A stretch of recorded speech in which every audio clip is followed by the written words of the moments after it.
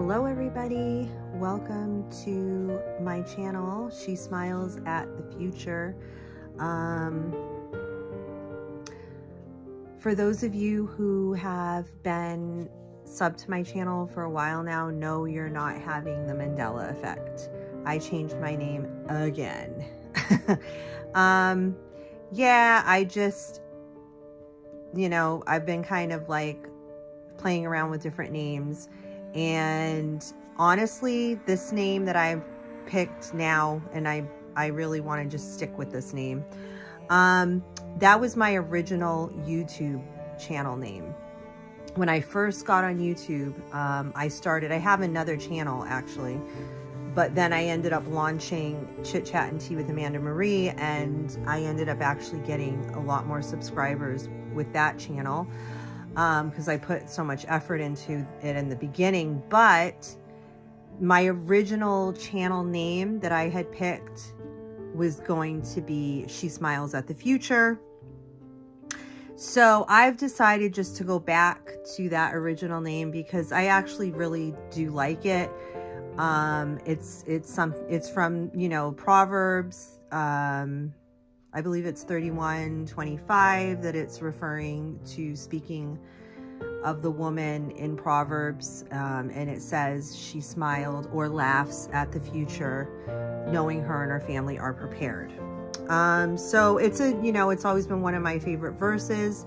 So anywho, that is now my name, formerly Chit Chat and Tea, Amanda Marie, formerly She Smiles Inside the Firmament. Now I am She Smiles at the Future. Anywho, good to be back. It's been a while.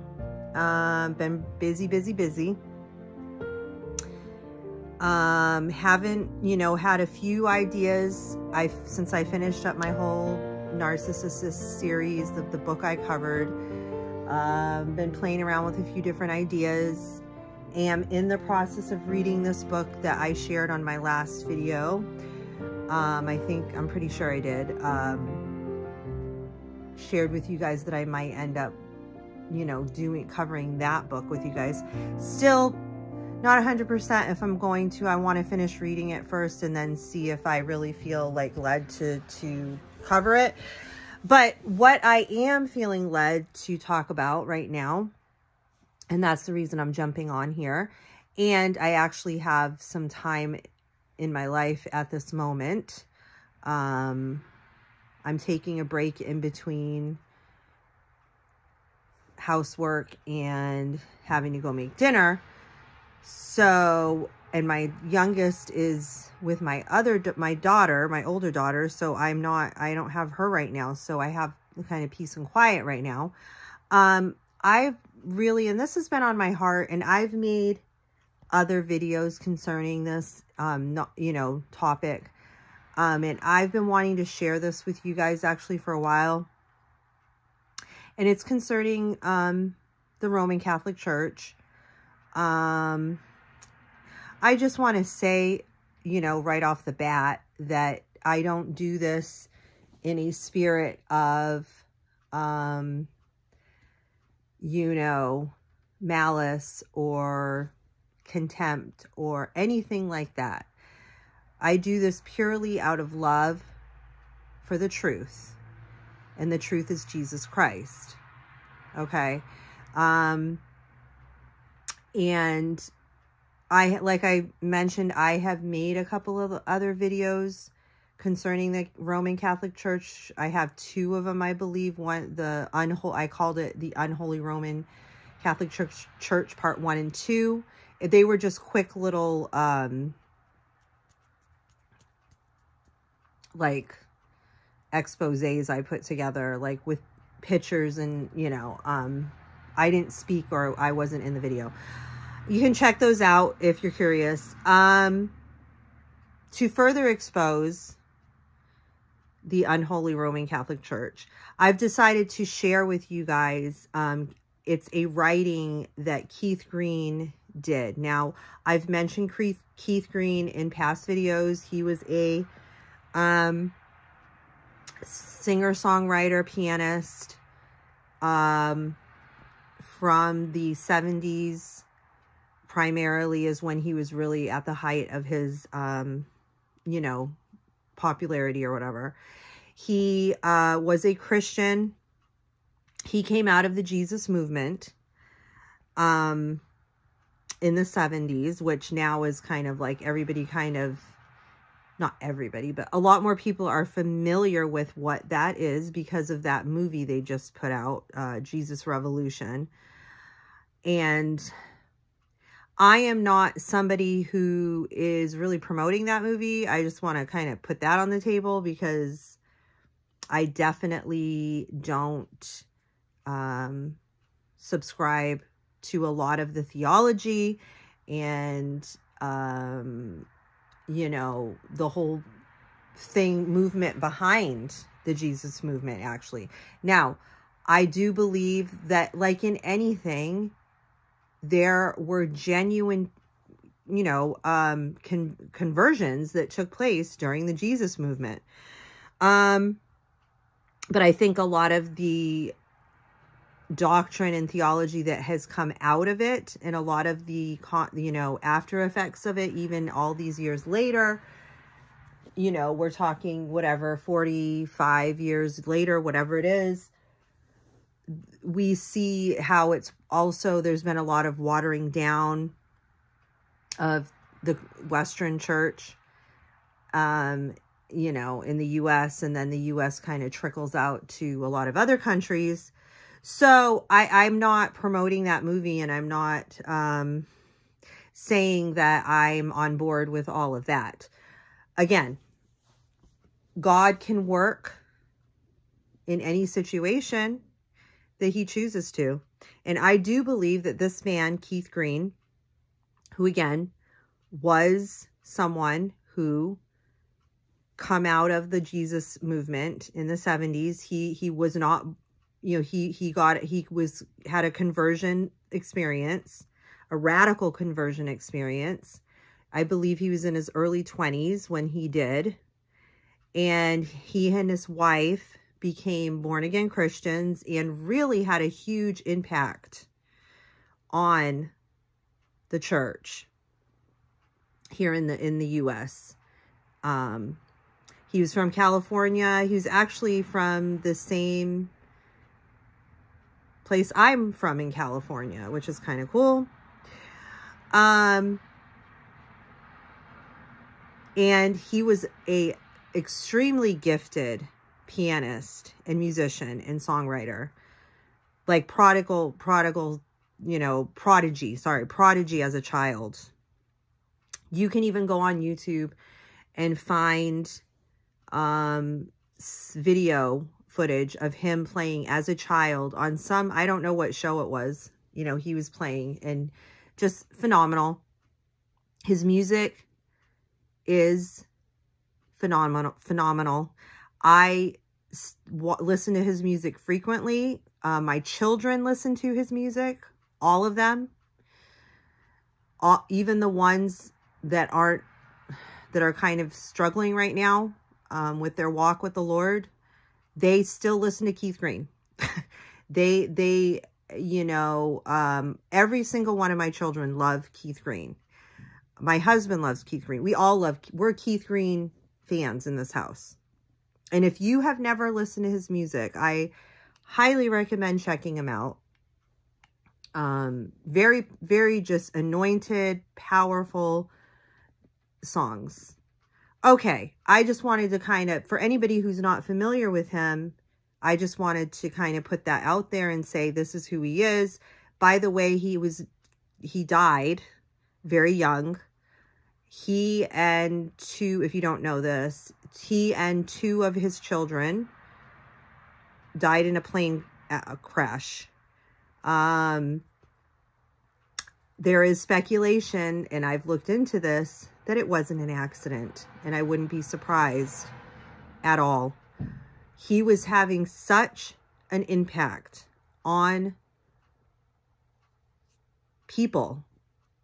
His music was having such a huge impact on people. And what I'm about to share with you, he wrote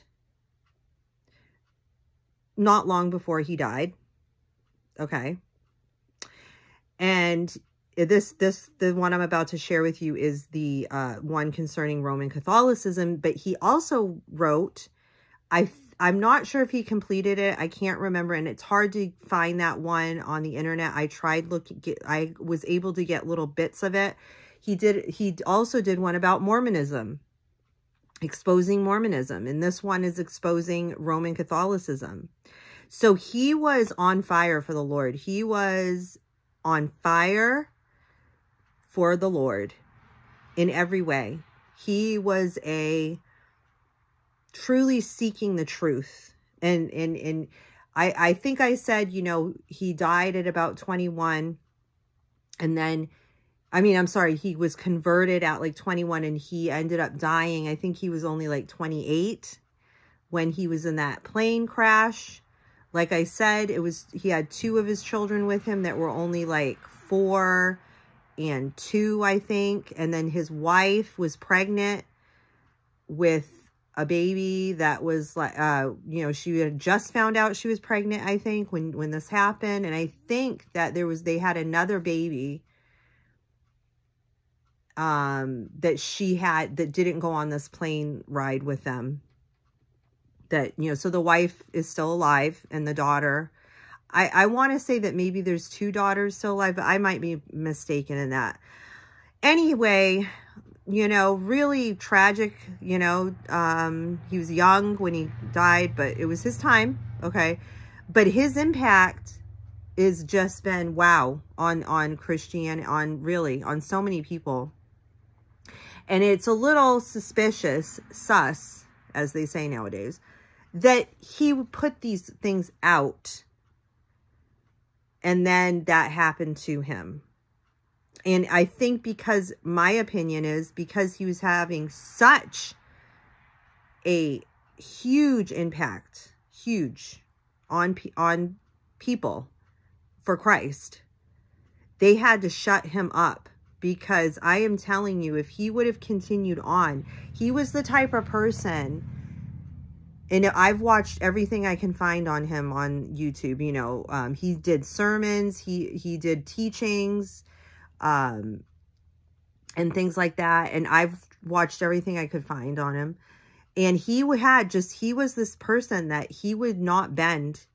He was seeking the truth because he didn't grow up in the church. He actually grew up in Christian Science. You know, is what he grew up in.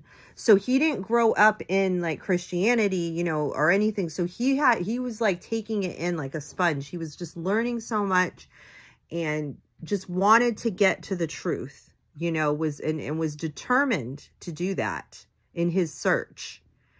And he was the type of person that he just had to share this and share with everybody. So I just have a lot of respect for him. He's someone that I look and say he's one of the, you know, he's someone that is truly someone who's on fire for the Lord. And I could just go on and on about him because honestly, there's just so much more I could say. And actually, now that I'm saying all of this, I actually am thinking about, you know, maybe I should like, because there's a book, like a, you know, biography book on him. And I've been wanting to get it actually and read it. I've watched lots about him, you know, I've watched lots and lots about him, but maybe I could get that book and read it on my channel. Cause I think that would be something I don't know if anybody out there would be interested in that, but I think it would be, you know, kind of cool. Anyway, getting back to the Catholic Church, he did this whole thing. He called it the Catholic Chronicles, okay, by Keith Green. And I'm just going to share it with you guys, okay? That's what I'm going to do. And again, this is not out of contempt, hatred, anything like that. This is coming from a place of wanting to share the truth, God's truth, okay? Because ultimately that's what we all need. We need the truth. The truth will set us free. And my heart is to do that with people. And that's why part of the big reason I have this channel is to do that. So here we go. So Catholic Chronicle 1. One might wonder why, in a scriptural look at the doctrines of the Catholic Church, I would choose this subject. The Roman interpretation of the Lord's Supper. Yes, this is so the first thing he's covering in these Catholic Chronicles is the Holy Eucharist. Eating the flesh of Deity, he titles it. Okay. More commonly known as communion. For the first of the Catholic Chronicles. So he put out many of these chronicles, okay? This was the first one he ever did. Most Protestants, number one, would expect me to deal with what they might consider the most obvious departures from biblical foundation, such as the worship of and prayers to the Virgin Mary, the infallibility of the Pope, purgatory and prayers for the dead, or the history of the torture and burning of accused heretics, and such like that. But for this first article, I believe that we should get right into the root before we begin exploring the branches of Roman doctrine and practice. Any Catholic who has even a small knowledge of his church knows that the central focus of each gathering, known as the Mass, is the Holy Eucharist. The Eucharist. The word Eucharist is a Greek word that means thanksgiving. In the gospel accounts of the Last Supper, Jesus is described as giving thanks before breaking the bread, Luke 22:19. And so this word became a proper name for the Lord's Supper in the early Catholic Church. Today, it is more commonly associated with the elements in communion, especially the host or the wafer, although the ceremony itself is still called the Holy Eucharist. Now, you might be wondering why I'm taking so much time and effort to explain something as harmless as the ceremony known around the world as communion. If you've probably taken part in a communion service, so why make all this fuss about bread and wine? Why? Because that's where the similarity between evangelical communion services and the Roman Catholic Mass ends, at the bread and the wine. I can never say this word, guys. This word is one of my pet peeve words. Transubstantiation. There it is. The 18-letter word above is a complete theological statement and the name of a doctrine, out of which springs the most astounding set of beliefs and practices that has ever been taught in the name of a religion. Very, very few people know that the Catholic Church actually believes and teaches concerning the subject. And I am convinced that even fewer Catholics realize themselves what they are taking part in. From earliest childhood, "This is the body of Christ," is all they've ever heard when the priest gingerly placed that wafer on their tongue. And as they grew up, it was such a natural and normal part of their religious life that their minds never even questioned the fact that Jesus Christ himself was actually in their mouth. It might be hard for you to believe, but that's exactly, literally, what transubstantiation means. The Roman Catholic Church teaches their flocks that the bread and the wine used in the Mass actually physically turn into the flesh and blood of Jesus Christ after the priest blesses them during the liturgy, the ceremony. Although this in itself might shock you, it is really only the beginning, for the implications and practical conclusions of this doctrine are absolutely mind-boggling. Exclusive authority. For example, the Roman Catholic Church teaches that since their priests are the only ones who have the authority from God, to pronounce the blessings, which changes the elements of communion. I'm sorry, that's a little confusing the way they worded this.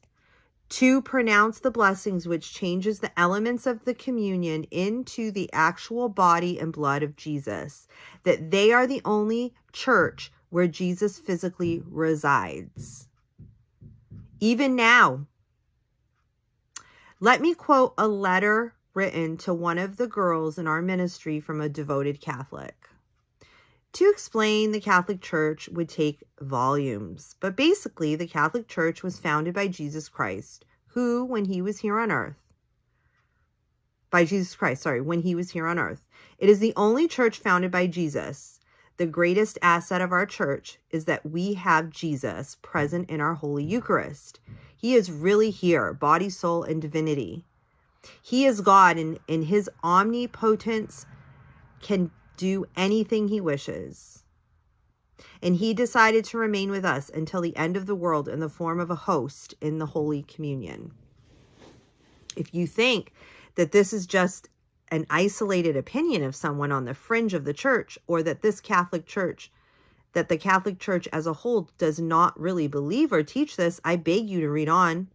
For not only is this the official teaching of Rome, but according to irreversible church decree called dogma, anyone who does not hold to this belief in the most explicit detail is accursed and damned forever. The Council of Trent. When Europe was electrified by the eloquent preaching of the 16th century Reformation, the Roman Catholic hierarchy gathered together her theologians who worked for 3 decades on the preparation of a statement of faith concerning the doctrine of transubstantiation. The document remains to this day the standard of Catholic doctrine. I'm sorry about my tongue getting twisted, guys. As the Second Vatican Council commenced in 1963, Pope John the 23rd declared, I do not accept entirely all that has been decided and declared at the Council of Trent. What did the Council of Trent decide and declare? Well, some of the first sections are as follows. Canon 1.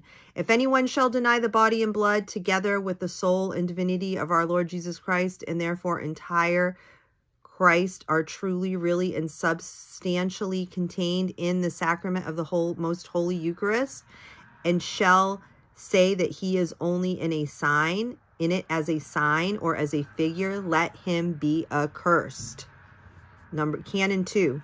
If anyone shall say that the substance of the bread and the wine remains in the sacrament of the most holy Eucharist, together with the body and blood of our Lord Jesus Christ, let him be accursed.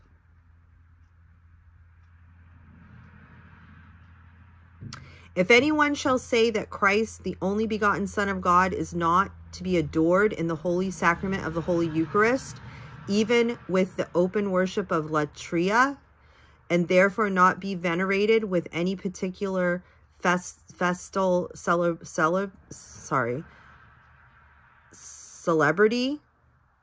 not to be solemnly carried about in processions according for the praiseworthy and universal rites and customs of the Holy Church, and that he is not to be publicly set before the people and to be adorned, and that his adorners are idolaters, let him be accursed.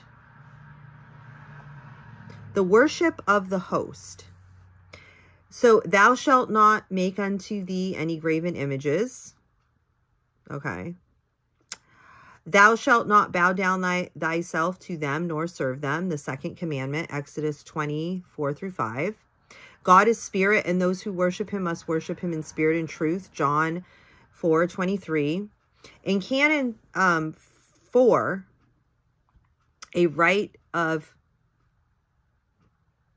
passage, a rite of worship called Latria was spoken of. This is not just an ancient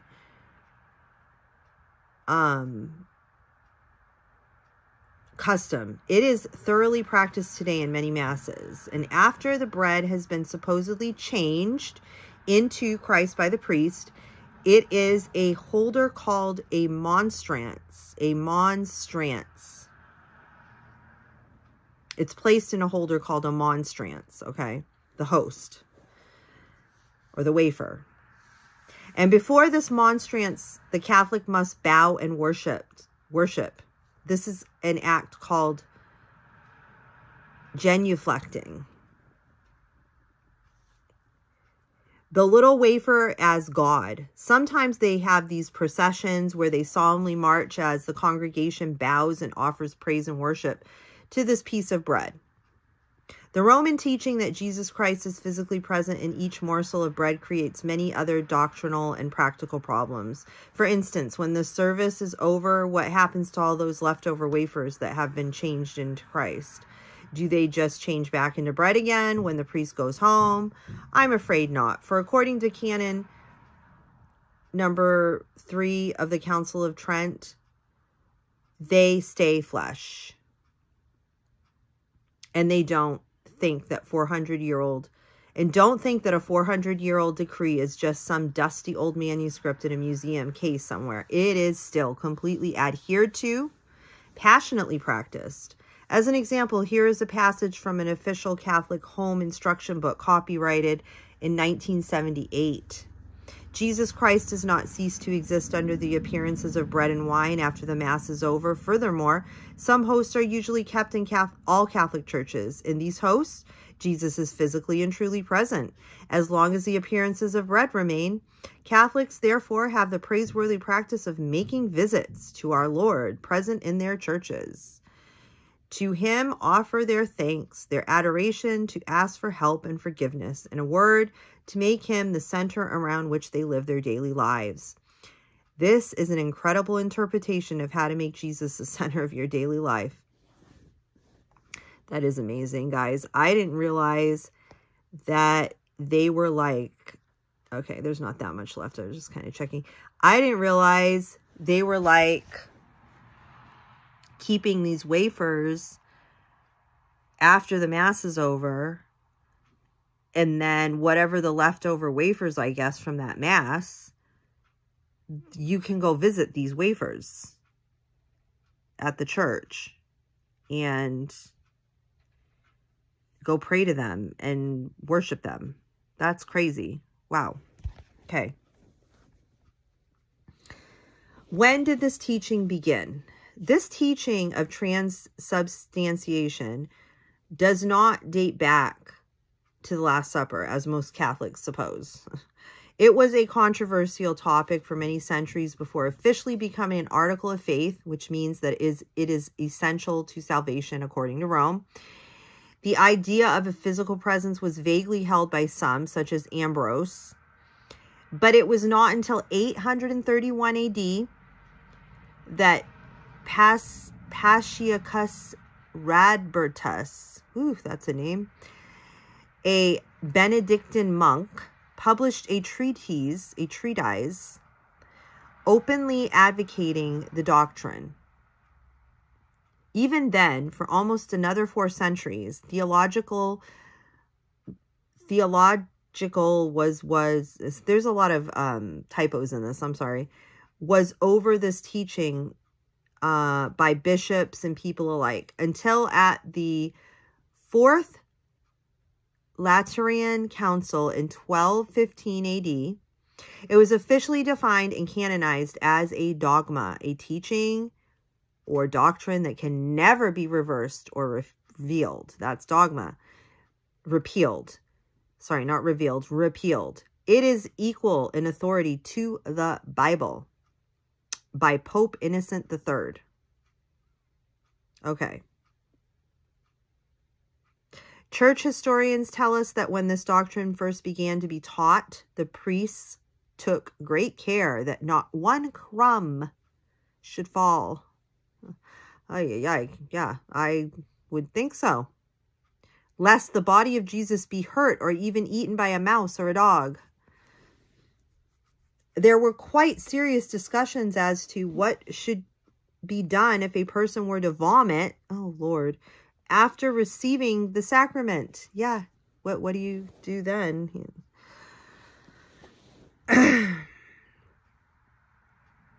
At the Council of Constance, it was argued that if a communion communicant spilled some of the blood on his beard, both bread and the man, I'm sorry, not bread, both the beard and the man should be destroyed by burning. What?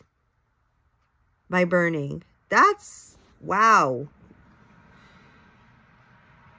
Jeez Louise. Talk about pressure not to, you're like in mass taking communion, and God, you know, if you, God forbid, you spilled a little bit of the wine, you're in big trouble. You're getting burned at the stake. Ay, ay, ay. Not saying he's not saying they ever really officially made that you know, a rule in the church, but they argued over it. Okay. How Rome views the Bible. Before we proceed to look at what the Bible has to say on this subject, it is important to understand that the official Catholic view of the scriptures, according to the unquestionable decree, they hold that church tradition has equal authority with the Bible. This is not just a theological view, but it was made an article of faith by the same Council of Trent in 1546. And again, this view is completely held by the church today. The teachings of the church will always be in keeping with the teachings of Scripture, and it is through the teachings of the church that we understand more fully truths of sacred Scripture. To the Catholic Church belongs the final word in the understanding and meaning of the Holy Spirit in the words of the Bible. Okay. Here's a little article that was put in here that they shared. It says, for centuries, Catholic laity were actually discouraged from reading the Bible themselves, even though they began changing 100 years ago. Bible reading often is seen as a Protestant activity. In fact, some evangelical Christians use the passage from the Bible to preach against the Catholic Church, which the Pope said is truly ironic, since the Bible is the Church's book. It was the Church that decided which of the ancient Christian writings were inspired and were to be considered for the New Testament, the Pope said. And it was the Church that interpreted it for hundreds of years. The primary setting for scriptural interpretation is the life of the Church, he said. Not because the Church is imposing some kind of power play, but because the scriptures can be understood fully only when one understands the way they gradually came into being. That's from the Catholic Herald back in November 10th, 2010. That's when I believe that Benedict was the Pope, right? It wasn't Pope Francis yet. Okay. Yeah. Because it says the news article was Pope calls for renewed study of the Bible. Okay. So, and explaining the premise used in interpreting the Bible. Usually, the meaning of the scriptures is sought out by those who specifically are trained for this purpose. And in their conclusions, they know. I'm sorry. I'm continuing this is another quote. They know that no explanation of the scriptures which contradicts the truths constantly taught by the infallible church can be true. Anyone can see how such a mode of interpretation can be dangerously used to manipulate scripture to mean absolutely anything at all. Who has not observed this of the various cults, the Moonies, the Mormons, the Jehovah's Witnesses, all backed up with their false teachings with new revelations and inspired interpretations of the scriptures? Such, each claiming that the Holy Spirit revealed these things to these new truths to their founders. One opens themselves to all kinds of deception when they judge the Bible by what their church or pastor teaches, instead of judging what their church or pastor teaches by the Bible. Catholic proof texts explained. This is I'm wrapping it up now, guys, okay? With this in mind, we briefly discussed the two main passages of scripture that the Roman Church uses while trying to show that Jesus himself taught transubstantiation. John 6:54 through 55, it says, "He who eats my flesh and drinks my blood has eternal life, and I will raise him up on the last day. For my flesh is true food, and my blood is true drink." Catholics are taught here that Jesus is explaining how he is literally offering them his flesh and blood so that they may have eternal life by physically eating him. With just a little study of the whole passage, include verses 27 through 71, it's clear that Jesus was not talking about physical but spiritual food and drink. Food is eaten to satisfy hunger, and in verse 35, Jesus says, "He who cometh to me shall never hunger." Now, Jesus is not promising eternal relief from physical hunger pains. He is, of course, speaking of the spiritual hunger in man for righteousness and salvation. And he promises to those who will come to him that he will satisfy their hunger for these things forever. Therefore, to come to him is to eat. See also Matthew 5:6, 11:28, and John 4:31 through 34. We drink also to satisfy thirst. And again, in verse 35, Jesus tells us, "He that believeth on me shall never thirst." Therefore, to believe on him is to drink. See also John 4:13 through 14. No one can say that Jesus was here establishing the eating and drinking of his literal flesh and blood to give eternal life. For in verse 63, he says, "It is of the Spirit who gives life." It's the Spirit that gives life. "The flesh profits nothing. The words that I speak unto you, they are a spirit. They are spirit and they are life." Thus, Jesus makes clear what we should be eating and drinking to have eternal life. Matthew 26:26 and 28, "This is my body, this is my blood." See also Matthew 4:4. Catholics base their whole religious system on their interpretation of these two verses. They adamantly teach that right here. Jesus is pronouncing the first priestly blessing that mysteriously changes the bread and the wine into his body and blood. The absolute folly of such a conclusion is proved by the one observation: he was literally still there before, during, and after they had partaken of the bread and the cup. He was not changed into some liquid and bread. His flesh was still on his bones, and his blood was still in his veins. He had not vanished away to reappear in the form of a piece of bread or a cup of wine.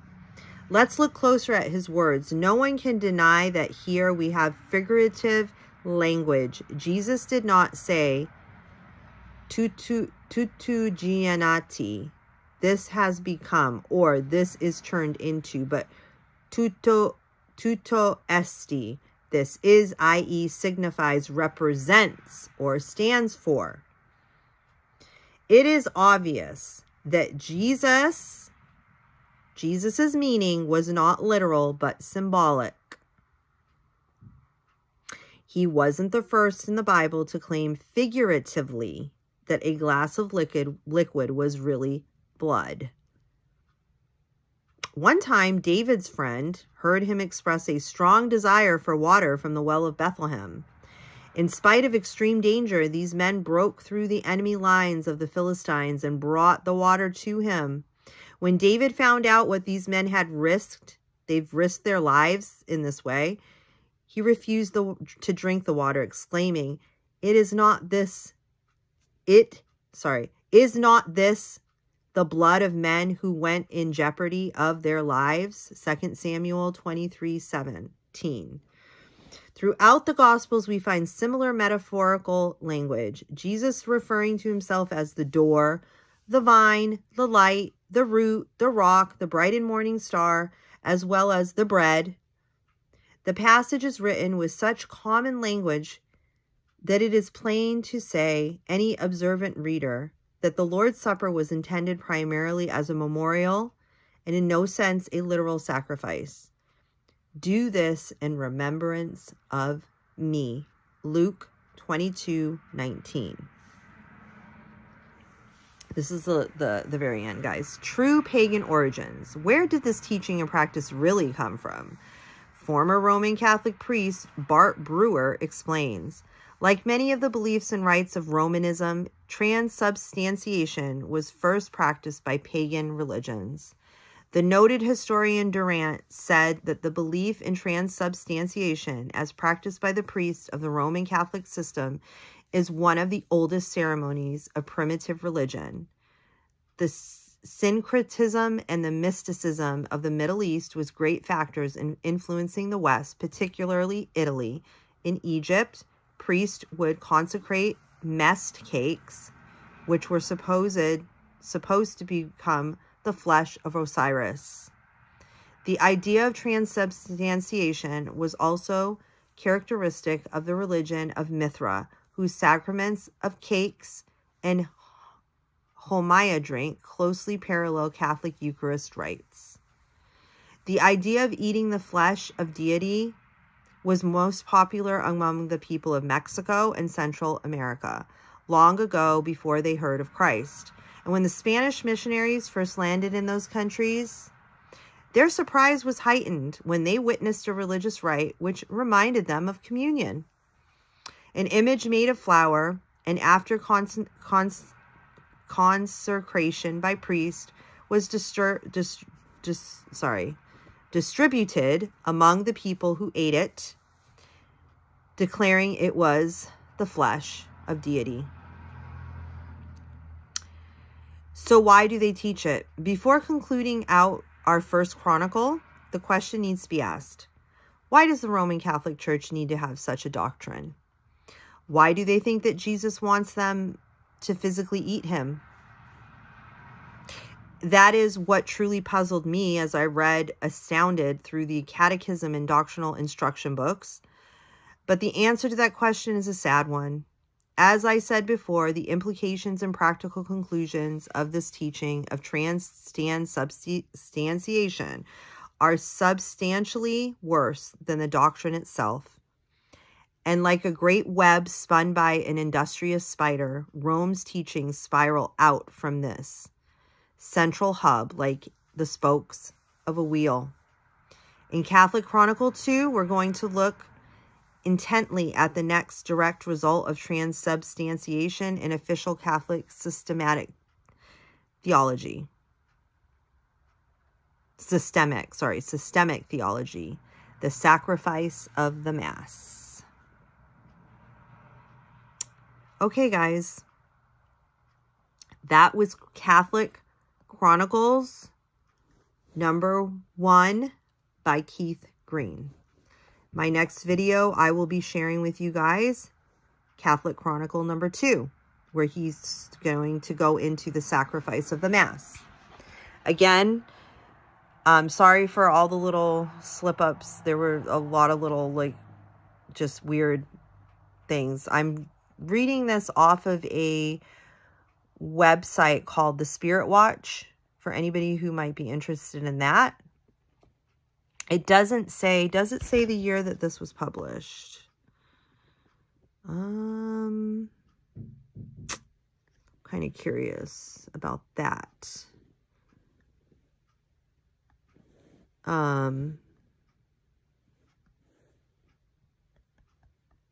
But yeah, he had these,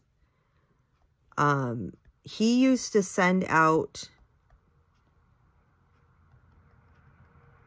like, again, I really think I want to get that book and share it with you guys, because he truly was an inspiration with so many things. Like, you know, he was so, with his music, like I said, so good. His music was selling. But he didn't keep the royalties. Like, he, okay, though he's been gone for years, killed in a tragic plane. He was killed in that plane crash in 1982.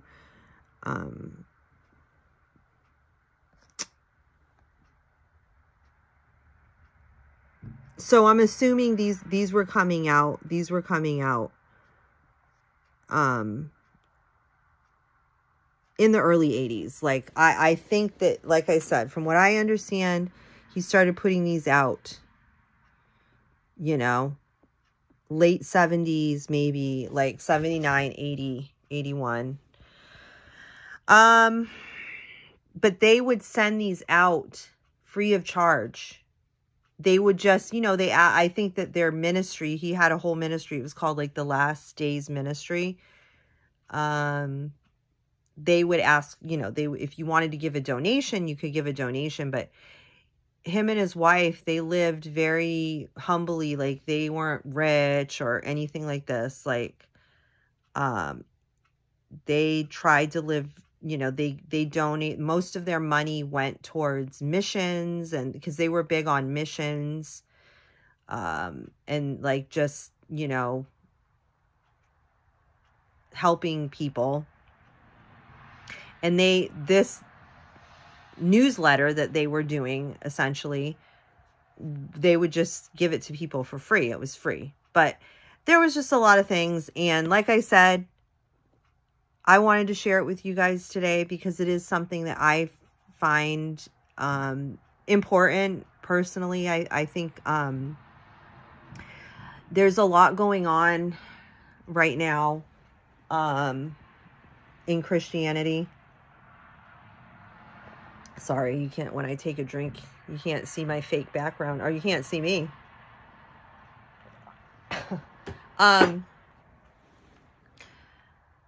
You know, there's just so much going on with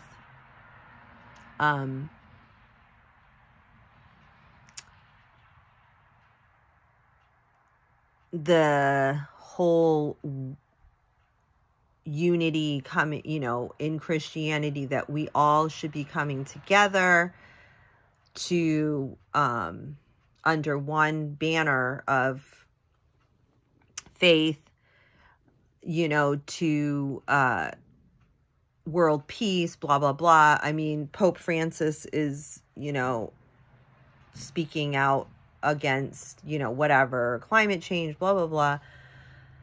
There's so many things that are happening right now that are definitely prophetic, concerning the Catholic Church. And like, for example, just off the top of my head, one of the big things that I see happening is, you know, this whole Chosen series that has been out now for a few years now, maybe 3-4 years. The main actor in that, the guy there that plays Jesus, he's a Catholic. And I've noticed that because of that, you know, it's like almost like a lot of people are going back to Catholicism that maybe left. You know, I think there was a time, like, I want to say, you know, in like the 80s, the 90s, where, and especially when all of that stuff started happening, where they were really getting exposed with the pedophilia cases, of the cases of children being raped by priests and stuff like that, that like in the 90s, where that really exploded. And, you know, where I'm from, actually in New England, I'm from a city named New Bedford, Mass, and I don't live there anymore, but that's where I grew up, you know, from 10 years old on through my school years there.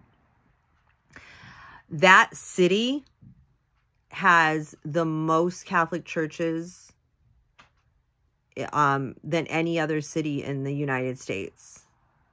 It has like it has the most Catholic churches on one street, I think, than any other. It's in the World Guinness Book of Records. But anywho, I don't even know why I thought of that, but I did. And I guess what I'm saying is that I've seen in my lifetime, and I didn't grow up Catholic, as some of you may know. If you've been on my channel, and I've, you know, you've watched some of my other videos, I grew up Mormon, but I grew up around a lot of Catholics, and a lot of my friends are Catholic, are whatever. My point in saying this is that the shift I've seen, okay? So there was a big shift in the 80s and the 90s when all of those things were coming to light. Like, it was especially in the Boston Archdiocese, like they were big in the headlines with, you know, the victims that were now adults were coming to sue the church and stuff for the abuse that they endured. And so there was a pushback. There really was. And a lot of people were walking out of the churches and leaving the churches. And like, now I know why I brought up New Bedford, because I remember a lot of churches in New Bedford, Catholic churches I'm speaking of now, were shutting down. Nobody was going to the churches. The membership was dropping dramatically. And a lot of these churches that were some of the oldest churches, Catholic churches in the country, were closing their doors. I remember that. And, you know, there was a lot of pushback and a lot of people left the church and a lot of people said enough, you know, with all of the hypocrisy in it and then all of the sexual abuse that was going on. And, but now getting to today, what I'm seeing happening is I'm seeing a lot of people going back. I'm seeing a lot of people going back because they, you know, they really went out on a campaign, honestly. Ever since, like, when Pope Francis became the Pope, I really saw a big push and a really campaigning towards trying to get the people to come back into the church. And, you know, we had the Passion of the Christ movie come out in I want to say 05, 06, something in there.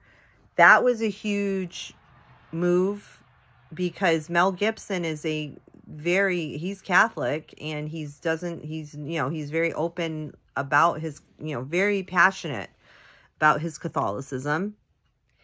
And, you know, he made that movie and that movie was a huge blockbuster. And don't get me wrong, like, I've watched the movie numerous times. I can appreciate it for what it is, but you can't deny the strong undercurrent Catholic influence in there. There's a lot of emphasis on Mary in there and just, you know, how, you know, Mary is like so, you know, you see, when your eyes are open to this, you see it. And, you know, you had that. There's just been a lot going through the last years that I've noticed of a push. And, you know, and then you had, because a lot of people left Catholicism and they went into a lot of like non-denominational churches or things like this. And now I see this pattern, this thing of like a lot of the non-denominational churches have gone so wackadoodle off into wackadoodle land with all of the craziness that's going on in those churches with all the different, you know, people on the floor shaking around, rolling around, and people, you know, just the craziness of all of it, okay? That a lot of people are like, you know, with the music and the repetitive music, and it's like you feel like you're at a concert, and, you know, they're really geared towards trying to appeal to the young and the hip and the trendy stuff. And, you know, it's become a turnoff for so many. So a lot of people are going back to the more traditional, you know, ways, right, of maybe how they grew up with, and that's, you know, in the Catholic Church or whatever it may be. And I get that aspect of it. I understand it. And getting back to the chosen thing, that's a big player right now. It's a big player right now because, like I said, the guy that plays Jesus in that, he's a Catholic, pushes Catholicism. He has that Hallow app that is, I heard, it's the most popular app in the United States, or Christian app. Okay. I should clarify. In the United States is the Hallow app. And they have like Mark Wahlberg and Jim Caviezel, the guy that played Jesus in The Passion of the Christ. And they have this other guy, his name's Jonathan Rumi, who's the guy who's playing Jesus in The Chosen. They have him on the app where they pray the rosary, and you can pray it along with them on this app. And I mean, and it's become the most popular Christian app in the US, and a lot of people have turned to Catholicism. I'm not kidding. Through the Chosen series, because they've been watching it and they fell in love with the series, and they're like loving the series so much because it, you know, the way it portrays Jesus, you know, they are now like, oh, you know, because the whole thing of that Chosen series is it makes Jesus more human like us, like, you know, like it portrays him in such a way that's like, so we can so relate to him so much better, and we can you know, understand, and we feel like he understands us, you know, through that show. It's like you feel closer to him, you feel you know, like Jesus, you know who Jesus is better now, and more comfortable with him, and more intimate with him. I'm not kidding. And people are watching this show, and they're going on that Hallow app, and they're getting the Hallow app, and they are being, little by little, they're being, you know, brought into Catholicism. They're giving into these false doctrines of things like praying to the rosary, praying to Mary, praying to dead people.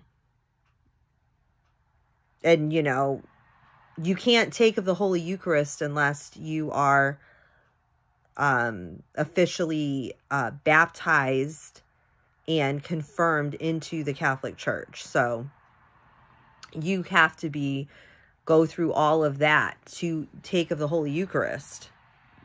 But anybody can get this app and start praying with Jonathan Rumi or Jim Caviezel or Mark Wahlberg. And then before you know it, you're like being seduced by this harlot church. And because that's what it is. You know, I believe that the Roman Catholic Church is the harlot that's spoken of in the book of Revelation, that is drunk on the blood of the martyrs. And I'm sorry if that offends anybody. Okay, I'm not saying any of this out of malice or to, you know, attack anybody. I'm doing this out of love, because I love people and I love the truth, and the truth is Jesus Christ. And the source of truth is the Bible and the Word of God.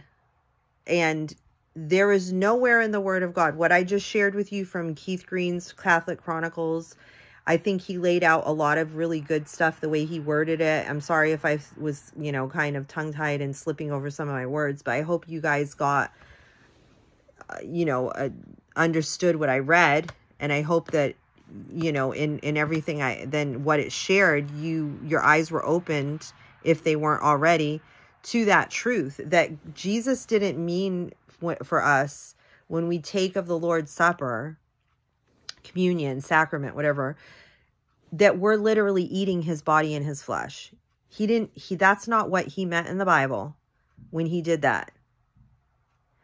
It was a symbolic thing.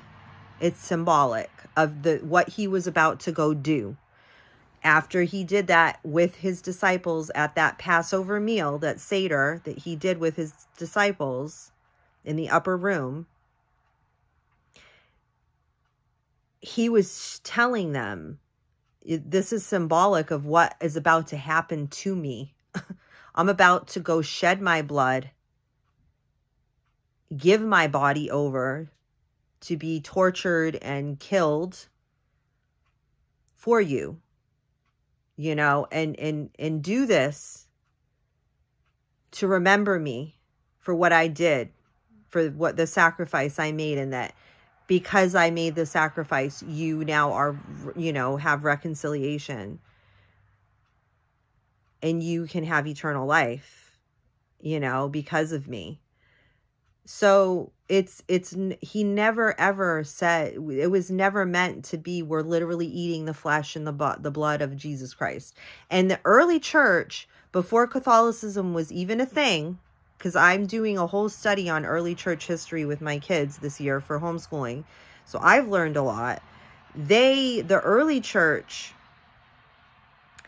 they were actually, one of the reasons they were being persecuted, and being, you know, sought out and everything, was because of, one of the things was because of the misinterpretation of this. Because they were, you know, they have their communion where they take of the bread and the wine, or the, you know, and they say, we do this in remembrance of our Lord Jesus for what he did for us, and they eat of it, but it's not literal. And there were rumors going around that they were doing it literally, that they were eating flesh and blood, literally eating flesh and blood. You know, and that was one of the big things that was a big problem for the early church, because people were thinking that that's what they were doing because of the symbolic, you know, ceremony that they would partake of how Jesus told them to. He said, remember me when you partake of wine and bread, you know. So again, there's so much confusion, and you know, and what does God tell us to do? He tells us to be like the Bereans, to study the word and to seek these things out for ourselves. Don't depend on your pastor, your preacher, your priest, your whoever, your bishop, whatever, to give you you need to go to the Bible yourself, open it up, and pray for the Lord to show you the truth in his word. If you're confused about something, pray about it. Ask God to show you the truth, and he will. If you sincerely ask him for the truth and you seek him diligently, he will show you the truth. He will reveal the truth to you. And, you know, I'm going to close with that, because that's the topic that we kind of got on. And I could go on and on, guys. I really could, because the times we're living in, the deception is so thick and it's so heavy.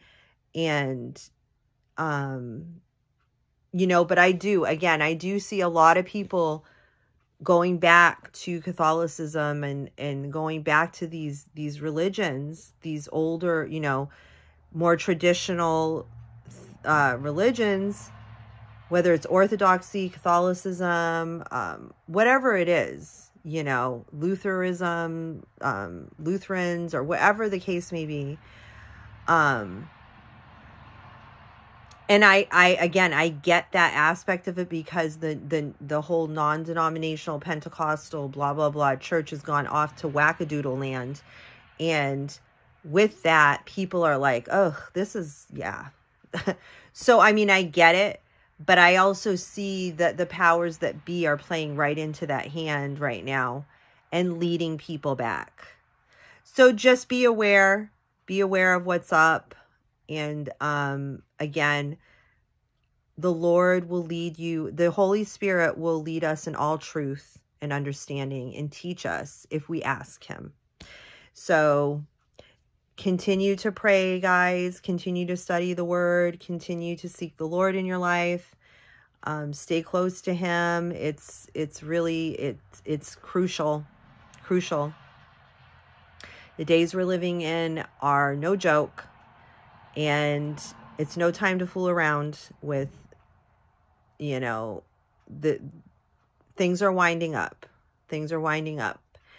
And we need to stay strong in the Lord and stand firm on his word and his truth. So in that, I'm going to go. And next time I will be sharing the second part to this Catholic Chronicles with you. I hope that somebody out there benefited from this. You know, I bless somebody out there. That's my prayer. Even if it's just one person. And remember, this is my little catchphrase with my new channel's name. Like I said, it was really my first original name for my channel, but I'm going back, okay? There's always a reason to smile with Jesus. Don't forget that, guys, okay? No matter what you're going through, with him, we always have a reason to smile at this future. That's why I love that name so much, because the future looks bleak, but with Jesus, it isn't. We have a very bright, beautiful, unimaginable future coming. This is just the beginning. So God bless you guys. Till next time.